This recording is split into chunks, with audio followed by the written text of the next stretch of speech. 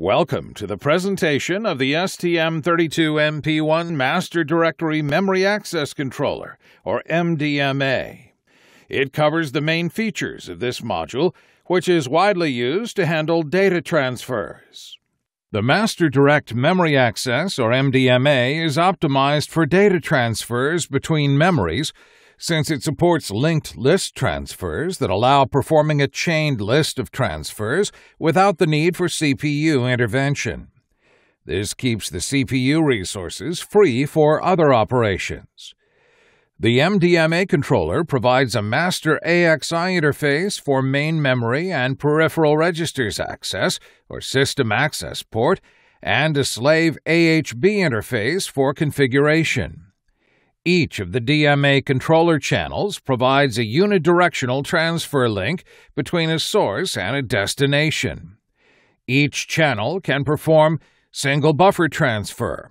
One buffer is transferred up to 128 bytes. At the end of the buffer, the DMA channel is disabled, and if enabled, an end-of-channel transfer interrupt is generated. Single block transfer. One block is transferred. Repeated block transfer. A number of blocks is transferred. Linked list transfer. When the transfer of the current data block or the last block in a repeat is completed, a new block control structure is loaded from memory and a new block transfer is started. The MDMA also features incrementing, decrementing, or non-incrementing or fixed addressing for source and destination. The size and address increment for both source and destination can be independently selected. MDMA is useful to collect data from all memories in the system, especially from memories on the Cortex-M4 side, and make them available to the main CPU. DMA linked lists are used to perform a set of DMA transfers without the need for CPU intervention. Linked lists can also be used to load configuration data into DMA1 or DMA2 registers and then start them. It is used to support scatter and gathering. This means that the source and destination areas do not need to occupy contiguous areas in memory. The source and destination data areas are defined by a series of linked list descriptors that control the transfer of data blocks. The MDMA supports incremental burst transfers. The size of the burst is software configurable, up to 128 bytes. For larger data sizes, the burst length is limited, as to respect the maximum data burst size of 128 bytes. For example, 16 by 64-bit or 32 by 32-bit. The size is selected using the TRGM 1 to 0 trigger mode selection field. The size of the data array to be transferred for a single request will be the buffer transfer size when the TRGM or trigger mode equals 00. The size of the data array to be transferred for a single request will be the block size when the TRGM trigger mode equals 01. The size of the data array to be transferred for a single request will be a repeated block when TRGM equals 10. The size of the data array to be transferred for a single request will be a complete channel data until the linked list pointer for the channel is null when TRGM equals 11. MDMA is useful to collect data from all memories in the system, especially from memories on the Cortex-M4 side, and make them available to main CPU. DMA linked lists are used to perform a set of DMA transfers without the need for CPU intervention. Linked lists can also be used to load configuration data into DMA1 or DMA2 registers and then start them. It is used to support scatter and gathering. This means that the source and destination areas do not need to occupy contiguous areas in memory. The source and destination data areas are defined by a series of linked list descriptors that control the transfer of data blocks. Two data array size parameters have an impact on MDMA and application responsiveness. 1. Buffer transfer size, data transfer lengths which are uninterruptible at the MDMA level from other channels' requests. And 2. AXI burst size.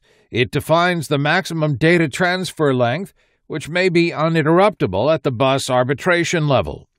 It is the length of the data transfer which may be transferred in burst mode, and it may block other masters from gaining access to the bus. It is important to make the correct trade-off regarding burst and buffer transfer size, considering the real-time requirements for other MDMA channels and masters. A buffer transfer is the minimum logical amount of data, up to 128 bytes, which is transferred on an MDMA request event on one channel. An MDMA buffer transfer consists of a sequence of a given number of AXI data transfers done as a single or burst data transfers. The number of data items to be transferred and their width, 8-bit, 16-bit, 32-bit, or 64-bit, are software programmable. The length of the burst used for data transfers is also programmable independently.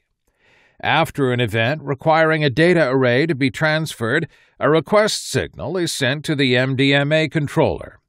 The MDMA controller serves the request depending on the channel priorities. The request is acknowledged by writing the masked data value to the address given in the mask address when these registers are set. A block is a contiguous array of data, up to 64 bytes, which is transferred by successive buffer transfers. Each block of data is defined by the start address and the block length. When a block transfer is completed, one of the following three actions can be executed. If the block is part of a repeated block transfer, the block length is reloaded and a new block start address is computed, based on the information in the CXBRUR register. If it is a single block or the last block in a repeated block transfer, the next block information is loaded from the memory using the linked list address information from the MDMA CXLAR.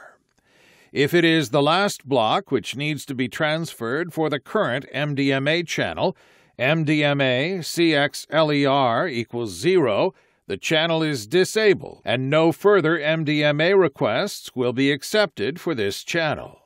The block repeat mode allows repetition of a block transfer with different start addresses for source and destination. When the repeat block mode is active, the repeat counter is not equal to 0.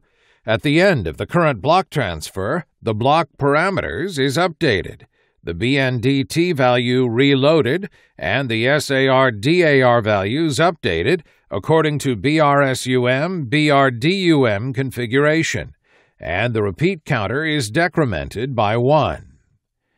When the repeat block counter reaches 0, this last block is treated as a single block transfer. The linked list mode allows loading of a new MDMA configuration from the address given in the CXLAR register. This address must address a memory mapped on the AXI system bus. Following this operation, the channel is ready to accept new requests, as defined in the block repeated block modes above, or continue the transfer if TRGM 1 to 0 equals 1, 1. The trigger source can be automatically changed when loading the CXTBR value.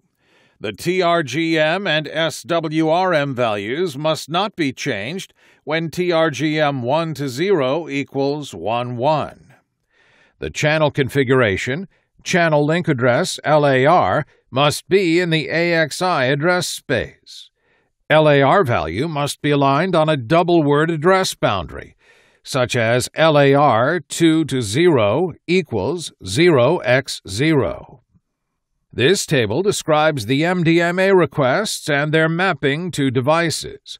For example, an MDMA channel can be triggered by the end of transfer of the DMA1 stream.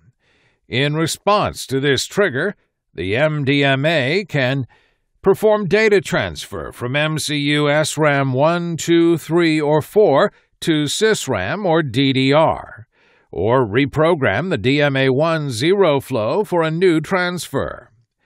To enable the MDMA to efficiently offload the CPU, MDMA channels can be triggered by devices interrupt to automate data exchanges and processing. Examples of peripheral triggers are described in this table. For each MDMA channel, an interrupt can be produced on the following events: channel transfer completed, block transfer completed, block transfer repeat completed, buffer transfer completed, or transfer error. The MDMA is active in run mode. In the various stop modes, the MDMA is stopped and the contents of the MDMA registers are retained. The MDMA is powered down in standby and VBAT modes, and the MDMA registers must be reinitialized after exiting these modes.